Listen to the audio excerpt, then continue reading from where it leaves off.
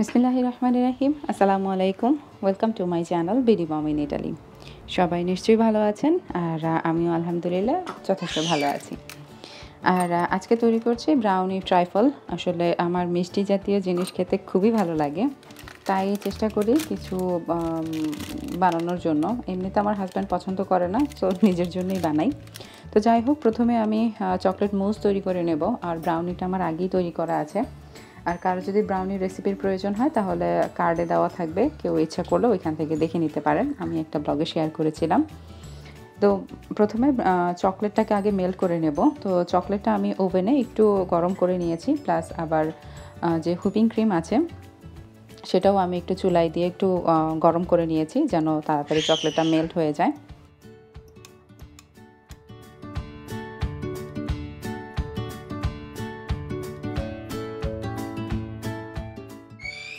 আসলে এই ধরনের জিনিসগুলো খেতে আমার কাছে খুবই ভালো লাগে। কেক হোক, তিরামিসু, তারপর এই বিভিন্ন ধরনের ডেজার্ট আইটেম আমার খুবই পছন্দ। এখন চকলেট মুসটা রেডি করব। তো তার জন্য প্রথমেই যা যা লাগছে সেটাই দেখিয়ে দিচ্ছি। আমি এখানে পাউডার সুগার নিয়েছি, একটা বাটি, একেবারে কি বলবো, এটার মধ্যে যেন কোনো পানি না থাকে, একেবারে শুকনো একটা বাটি, আর ইলেকট্রিক বিটার।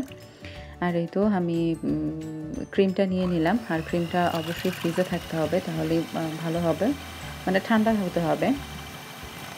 তো এই তো আমি বিটার দিয়ে আসলে বিট করা শুরু করে দিয়েছি। এখন এইটা একেবারে থিক ক্রিম হওয়া পর্যন্ত আমি বিট করতেই থাকবো।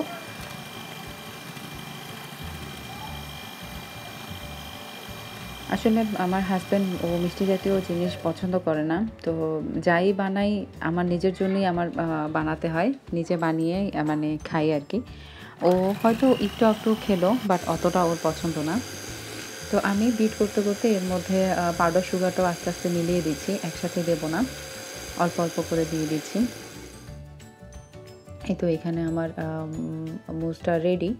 এখন এটার সাথে চকলেটটা, আমি যেই চকলেটটা গলিয়ে রেখেছিলাম, ক্রিমের সাথে মিলিয়ে রেখেছিলাম, ওইটা আমি এটার সাথে মিশিয়ে দেব। তাহলেই তৈরি হয়ে যাবে চকলেট মুস। আর আমরা অনেকেই কেক বানাই, চকলেট মুস কেক তৈরি করি।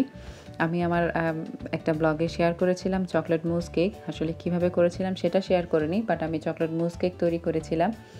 তো ওইখানেও যেটা আমি ব্যবহার করেছি সেম একই, জাস্ট এটা শুধু কেকের উপরে দিয়ে দিলেই চকলেট মুস কেক তৈরি।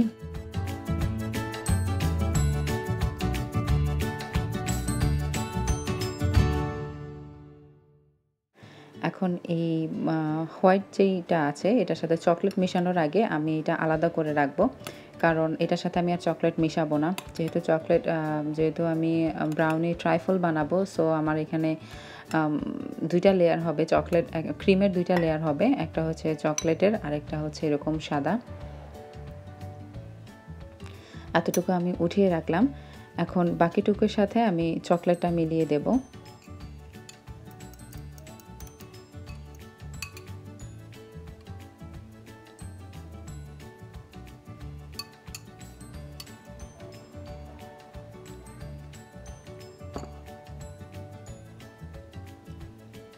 তো আমি আরেকটু বিট করে নিচ্ছি, তবে হ্যাঁ, এখানে বিট না করে আমার মতে এখানে স্প্যাচুলা দিয়ে মিশিয়ে নিলেই ভালো হয়।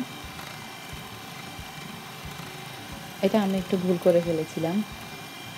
স্প্যাচুলা দিয়ে মিশাতে আসলে বেশি সময় লাগে না, আর আমার হাতের কাছে বিটার ছিল, তাই আমি বিটারই ব্যবহার করে ফেলেছি।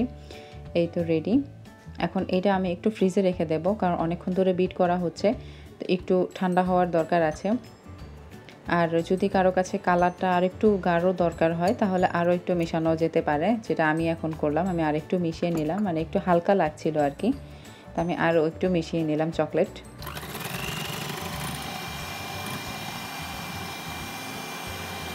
এটা এই চকলেট মুসটা আসলে এমনিতেও খাওয়া যায়, খুবই ভালো লাগে আমার কাছে। আমি তো বানানোর সময় একটু একটু নিয়ে নিয়ে খেয়েই ফেলেছি। আসলে আমি মিষ্টি জাতীয় জিনিস, সেটা বারবারই বলি, মিষ্টি জাতীয় জিনিস আমার খুবই পছন্দ। আর এই তো আমার ব্রাউনি, আর এখানে ব্রাউনির রেসিপিটা শেয়ার করিনি। আর ব্রাউনিটাও খুবই টেস্টি ছিল। আর মানে আমার সব কিছু রেডি, এখন জাস্ট অ্যাসেম্বল করব। তো আমি ব্রাউনিটা ছোট ছোট পিস করে কেটে নিয়েছি। আর এখানে ওই যে চকলেটটা, মেল্টেড চকলেট যেটা, সেটা, আর যে মুস দুটো রেডি করে রেখেছিলাম ওই দুটো আর কি। এখন আমি একটু একটু করে প্রথমে আগে ব্রাউনিটা দিয়ে নিচ্ছি। আমি যেহেতু একজনের জন্য রেডি করছি, সো আমি ছোট্ট একটা বাটির মধ্যে যে চকলেটের যে আইসক্রিমের বাটিগুলো থাকে ওইগুলোর মধ্যে আমি সার্ভ করছি। তো প্রথমে আমি ব্রাউনির পিসগুলো দিয়ে নিচ্ছি, এর উপরে চকলেট মোসটা দিয়ে নেব, তারপরে আবার হুইপিং ক্রিমের যে ক্রিমটা থাকে আমি সেটা দিয়ে দেব। এই তো এইভাবেই আসলে লেয়ারগুলো করা হয়, আর এভাবেই ব্রাউনি ট্রাইফল রেডি।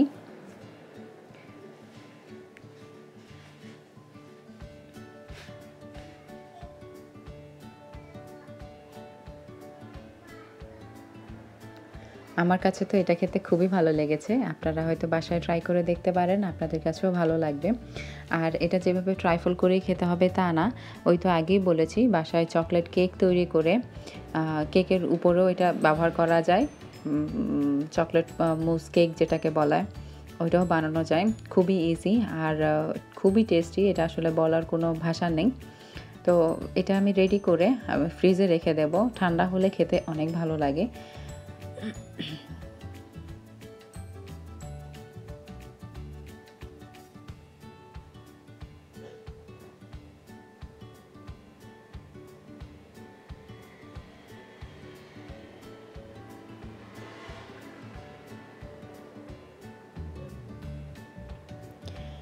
আর এটা ইচ্ছা করলে বড় একটা বাটিতে একবারেই সার্ভ করা যায়। তো আমি যেহেতু আমার জন্যই করছি, সো আর এত বিশাল বড় বাটিতে করে লাভ নেই।